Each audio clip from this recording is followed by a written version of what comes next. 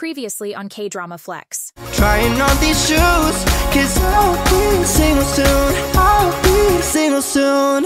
Squid Game Season 1 showed us this intense Korean drama where people have to play dangerous games to win big money, but they risk their lives in the process. The main character, Seong Gi-hun, is struggling in life, and he gets caught up in this deadly game. No, I don't care about them all, 'cause all I want is to be loved, and all I care about is you.